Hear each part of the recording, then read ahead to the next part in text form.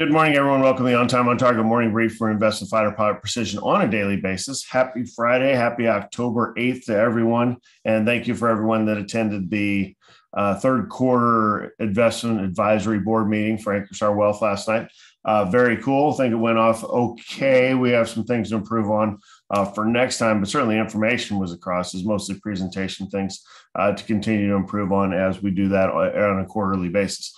But one of the things we talked about last night is one of the things I want to talk about today is Tesla moving to Austin. That in itself isn't a huge deal. You know that several companies have moved to Austin recently, or moved out of California is probably more accurate.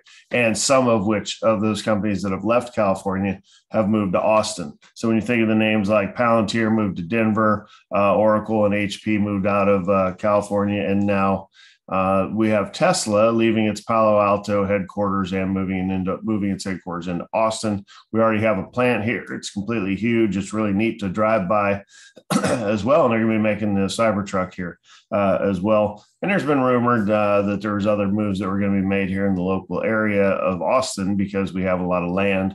Not downtown, that's very compact, but certainly you don't have to get too far away before you actually have some land, unlike cities like Dallas, Houston, San Antonio, which are kind of already spread out, if you will. So not necessarily surprised by the move because Texas obviously has a lot of things to offer in the form of, no state income tax. Who knows what other deals that Texas used to incentivize Mr. Musk to bring his headquarters here, but we'll see. But what I really want to talk about is, Tesla is an investment. When people say, why is Tesla stock so expensive? Well, it's not just a stock. It's the concept of what the future is going to look like. And it's also interesting. There's a company called Hellbiz, which I hadn't heard about this morning, but they are partnering with Moovit. You may have heard of this app, Moovit. I guess it's it says it's partnered with Intel. I don't know if that means Intel sponsored the app or has the map portion behind it. I'm not sure of the relationship with Intel, but it does have one. And then Hellbiz is one of the companies that is in the news today. They're plus 8% on this announcement. But when you think of e-scooters downtown, the scooters that are laying everywhere where, a creepy van comes up and picks up like 10 or 12 of these scooters, charges them overnight and then distributes them back around like the UT campus in the morning for use. Well, we all have to admit that's a legitimate business model. We travel quite a bit for volleyball, almost always in a bigger city, and these scooters are everywhere. Also, in addition to scooters, there's e-bikes and mopeds that are also under the same model. Well, this Moovit app, evidently, we'll take a look at the website. I've never used it, but going to the website real quick, you put in your location, where you want to go. It gives you your different options as far as where these different things are, these transportation options are, how much it will cost. So how much it will take, or how long it will take to walk to the scooter, wherever it is. It's like, okay, it's 2 blocks away, and here's how long it takes to walk there, and here's how long it would take to scoot to your destination, and here's what it would cost you. So pretty darn slick as for a city kind of, mass transit perspective to offer different options, especially in places pretty crowded like Austin.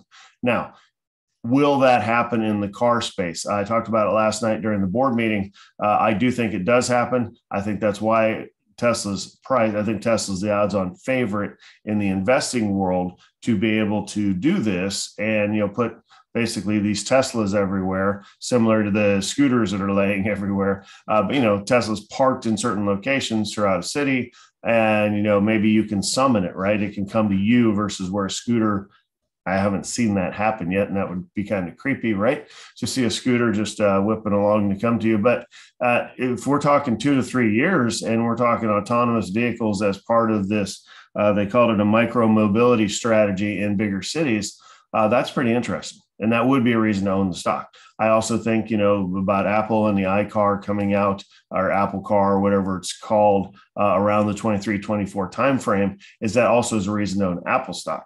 I think Apple will do better than Tesla in this space. We shall see. That is an unpopular opinion. Everybody else thinks Tesla will do it. Not everybody, but the majority thinks that Tesla will take the lead in this area. So that's what we're going to talk about today. Our question of the day is, how much should you have in an emergency fund, and what's the downside of an emergency fund?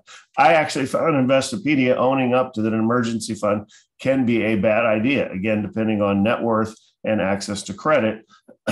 So there's some reasons there. We'll get into that a little bit later. As far as the day trading stuff, I have three longs for you. I have HLBZ, we have Oatly, which is OTLY, and then QDEL. None of these are super attractive, so I'm not anticipating trading today. They're all low volume, and the futures are basically kind of flat in the market.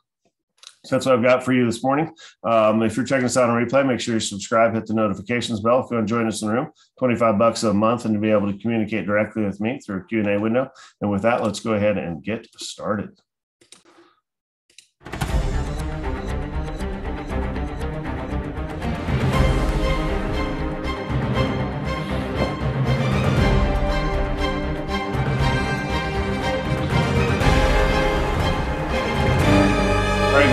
Back here is the lineup card for today, October 8th. Standard disclaimer applies as a financial education presentation.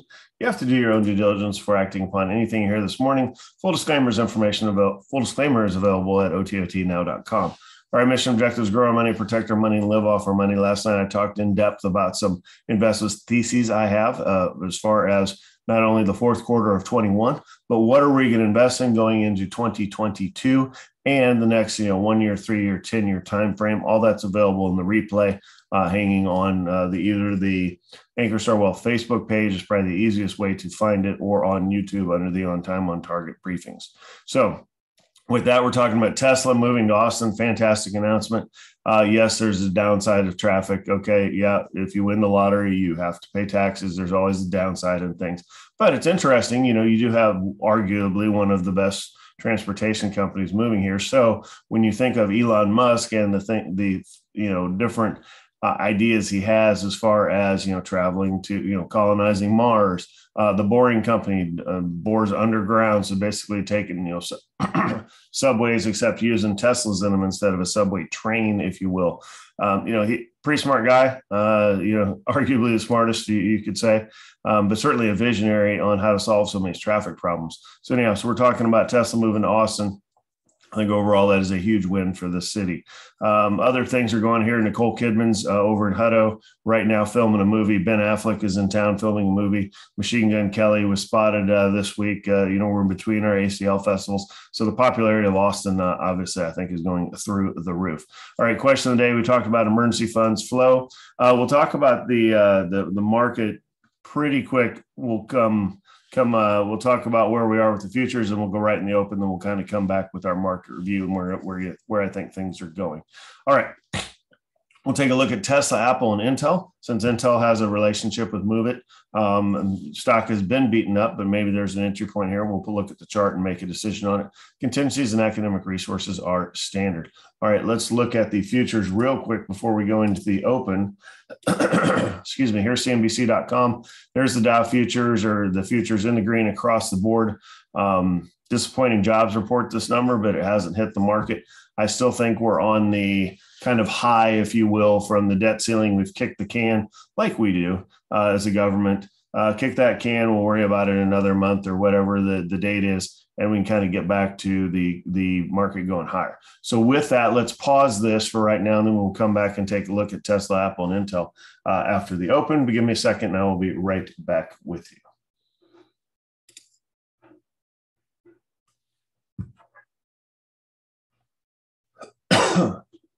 Good morning, everyone. Welcome to the On Time on Target play of the day. You have 4 screens in front of you on the TD Ameritrade ThinkPipes platform. Let me get this shared out correctly. There we go. And now you have 4 screens in front of you, and stand by for the opening bell.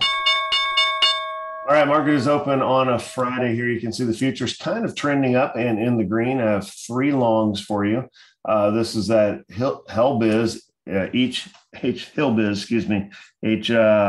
HILBIZ, again, partnership with Intel's Moovit. is what's driving the stock higher. You can see it's up 5% on the day. Oatly is an upgrade from Morgan Stanley to a buy. That's why you see it up 7%. And then this QDEL is an earnings report up 7%, started to fade from that. Not in love with any of these. Maybe this Oatly, if it would come in and switch higher, but the rest are a little bit, there's some things not to like about them, but we'll watch them here during the open. All right, refreshing on another screen to see how the market's doing. Yep, all three are trending up across the board. So actually, you see the S&P dropping a little bit, but they're all still in the green, if you will. All right, you don't really have the traffic here in this hill biz, and the Oatly is already kind of taken off. So plenty of volume, 250,000 shares, 80,000 shares in the first couple of minutes here. We would need this to come in before it goes higher, and I don't really see it doing that. We'll focus in on QDEL here. Again, volume is a little bit light, 35,000 and 20,000, tough to trade. I have one more for you that's not on the screen.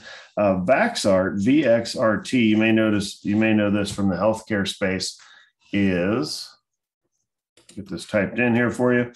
They have, Merck came out with obviously the COVID pill. Why is that not typing in? All right, Merck came out with the COVID pill. Does not appear it's going to let me pull up that ticker symbol. All right, so we're not going to look at Vaxart, but they have a new COVID pill out similar to the Merck pill that was announced. What was that, 2 weeks ago? So an oral option, if you will, versus a vaccine option to be able to battle COVID. So I do see the Oatly coming in here, not really in the mood to hop on a trade, so we're going to leave that behind this morning. No trade for today. We did have a beautiful trade Wednesday, didn't work out yesterday, and then taking a pass on today. All right, what's going on? If you look at the left side here, you have Clickstream up almost 9%. Alibaba is up 2.5%. Baba bounced pretty hard yesterday, right? So did all of the Chinese names. I talked about it last night. There's really the Chinese middle class play, and there's Chinese tech and Chinese retail, if you will, are the places to invest. Have we received the all clear warning signal that China is a place to invest in? No, but certainly I like it, and I would rather be a little bit early than a little bit late when China does finally bounce. All right, Ethereum up nicely. Palantir, some popular names, MSTR. Again, that's what I use for my Bitcoin proxy. Looking for CRPT. It's got to be in here somewhere. There it is, bouncing around. Hard, almost up 0.2%. Google, iBuy, Sky, a lot of tech names up. Let's see what's on the downside here. All right, a couple of spec names up top there with WNRS. That's some Power Therapeutics at -3%. CRISPR Therapeutics down 3% there. So some healthcare names down. Talked about airlines last night. That's Delta. I know some folks like those as far as opening trades. Yeah, you could either day trade or swing trade the airlines, but not something I'm going to hold long term. That's my opinion, if you will. I know others disagree, and that's what makes a market, so that is okay. All right, that's what's going on in the individual names. Let's zoom out a little bit to where are we in the big picture. Had really basically 3 up days now. So, big down Monday, 3 up days during the week. Made all that back. We're higher now, so we're still in our uptrend, just barely, right? But if we march higher on today and on into next week, then everything is back to normal. So we shall see. We'll keep a close eye on it. When you go into the 5-day chart, you can see kind of this. We'll get down zoomed in here. So pretty straight line up through yesterday. It did sell off towards the end of the day yesterday, but still ended up in the green overall, and then kind of flat for today. We shall see.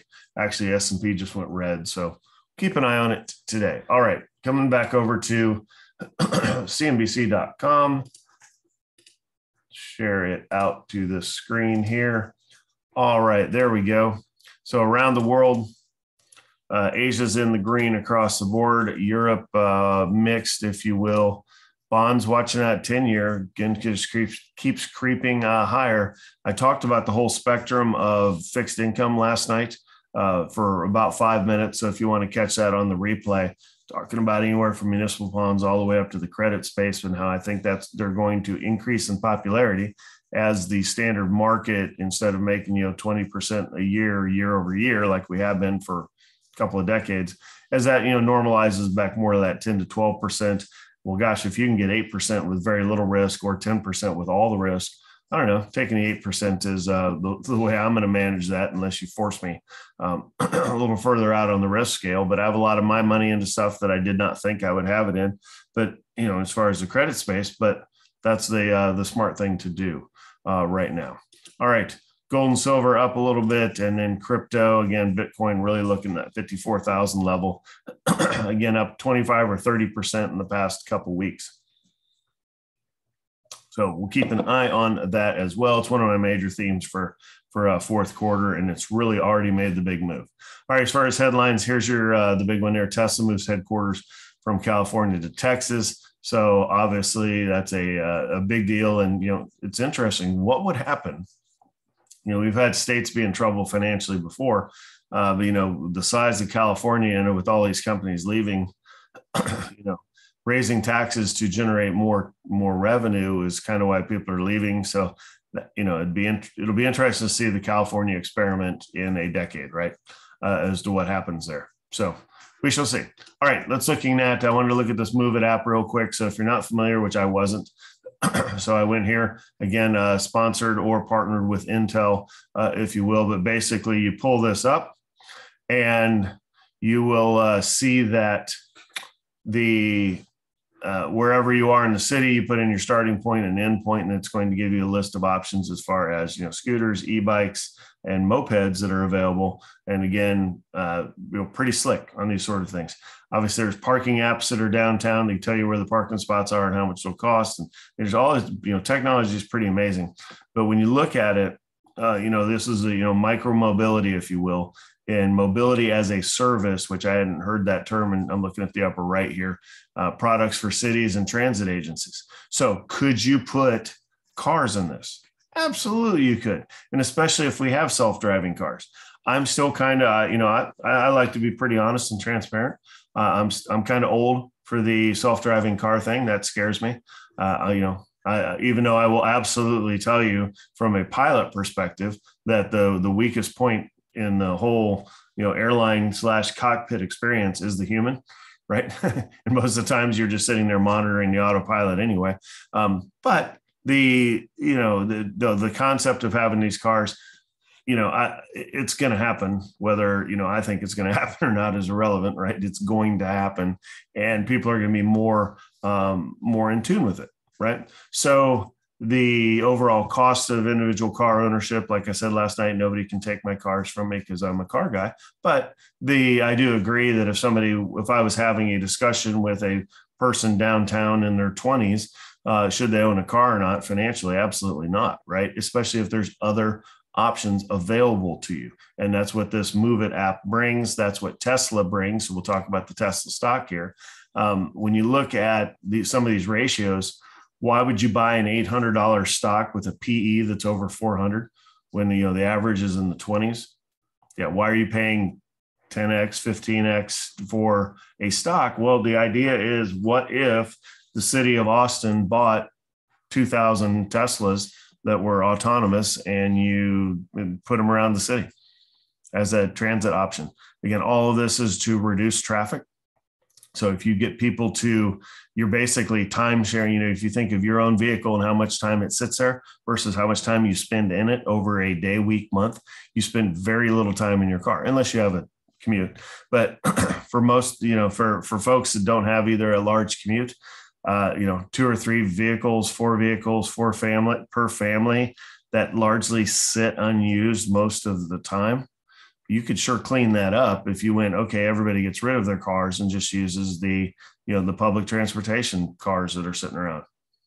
Kind of a stretch for the mind, kind of stuff movies are made out of, but certainly it makes sense from a pure logistic standpoint. So how do you reduce traffic in big cities? Well, you look for other options. This is one of them. And then, of course, the Boring Company that Elon Musk has, taking things underground like a subway, except for using cars to do it, where they zip under, you get in your Tesla and it goes underground to take you under the city to your destination versus using city streets. I don't know. Pretty smart. All right. So Apple, would I buy it here? No. Excuse me. Tesla, would I buy it here? No. Was it attractive here at 600? Not really to me. It was to some, and I do have some in the book. It's again, they're starting to make money, get more profitable. It's up to you. I think it's a great car. I think it's a terrible stock to own. So I don't really, that's me. So we wanted to look at Apple real quick. Apple's been hit lately. So again, up here around that 157 or so, a month ago, down to 140 and change. Is it a buying opportunity? I think so. When you look at the numbers, they look a lot more normal, right? You're paying for what I would call the best company in the world, a PE of 28. It's like all day, every day, right? So as far as Apple's moved, I still think it has a ton of upside, especially if the Apple Car / iCar comes out as a direct competitor to Tesla. I think it could actually have the option of being better. And why do I say that? Excuse me.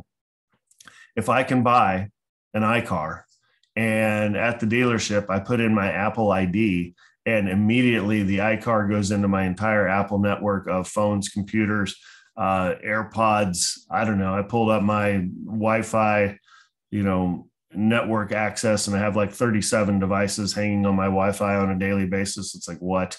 iPads, all of this stuff all works together like a champ. If you can buy a car, put in your Apple ID, and immediately it's like you've owned this car forever. That's pretty impressive. That's good stuff.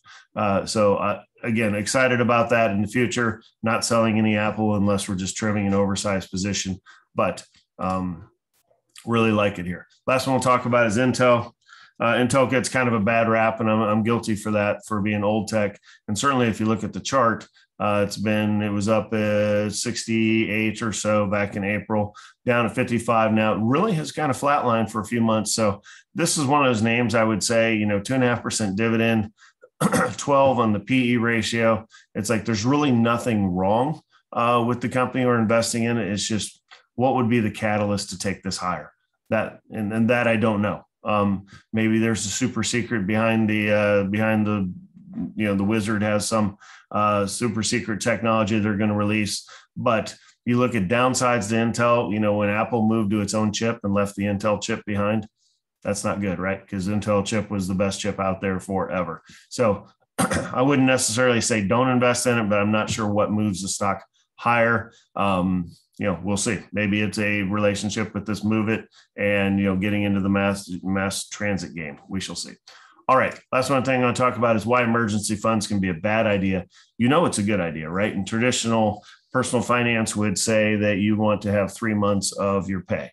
So if you make, say, $60,000 a year, that's $5,000 a month. So that would be an emergency fund of $15,000 of straight cash money sitting in the bank. So, okay, I'll buy that. This is under the budgeting and savings thing, tagline, and not investing. But you can do that. And yes, is that good money management? Sure, absolutely. And certainly if you are not a savvy investor, that would be the best place to just put it in the cash. That way you have it just in case. But I will say, shout out to Investopedia, that they do actually at the at the bottom here, was kind of surprised by this. Where is it?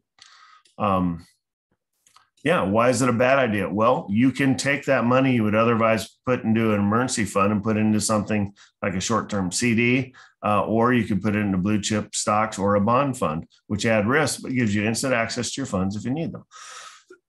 So basically taking your emergency fund and trying to make money on it, which we used to be able to do at the bank, right? You used to be able to get that 2%, 3% at the bank, and you knew the bank was making a killing off your money, but you didn't care because you were making a little bit. Now you're making next to nothing. So that's where I tell folks, I care about that. I don't want my money sitting in the bank where they can make a ton of money off of me. But back before when we split it, right? If I would get 2, 3%, you get 2, 3%. I don't know. High fives, good deal. Good for you. Thanks for taking care of my money. But now, if I'm getting next to nothing and you're keeping all of the difference, it's like, that's kind of BS, right? So why don't I put it into a Schwab account where I can write checks out of my account, debit card out of my account, and have instant access to the money? So something to consider. A little more of, again, mindset shift from the traditional. So, all right, that's what I've got for you today. Thank you so much for checking us out, and we will see you back Monday. You have a good weekend. Bye.